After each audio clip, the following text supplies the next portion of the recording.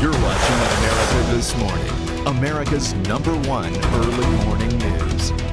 Good morning. I'm Marcy Gonzalez in for Diana Perez. And I'm John Muller. We're getting word from Ukraine that days of bloody battles on the streets of Kiev may be coming to an end. You're looking at a live picture from Kiev where settlement talks between opposition leaders and Ukraine's president have been ongoing overnight. This morning, Kiev's main square is crowded but peaceful following the most violent confrontation yet in the months-old crisis.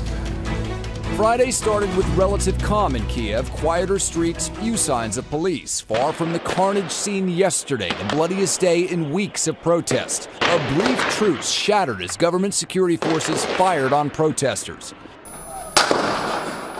These people willing to die for the freedoms that America enjoys. Basic rules of all what you have and all what you're fighting for 200 years ago.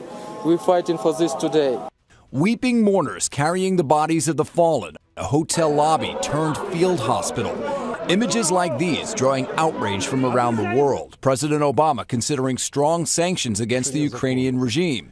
And last night, Secretary of State John Kerry describing America's anger and anguish as Kiev erupted in violence. Photos of Kiev from months ago and now, the once calm capital of a country brought to the brink of civil war. Word of today's deal being discussed in Ukraine's parliament right now. This video is taken just minutes ago, showing lawmakers pushing and shoving. Clearly a tense day in Kiev as the world demands a solution to this crisis. Stay with ABC News for the very latest on the crisis in Ukraine. A live update from Kiev later on Good Morning America.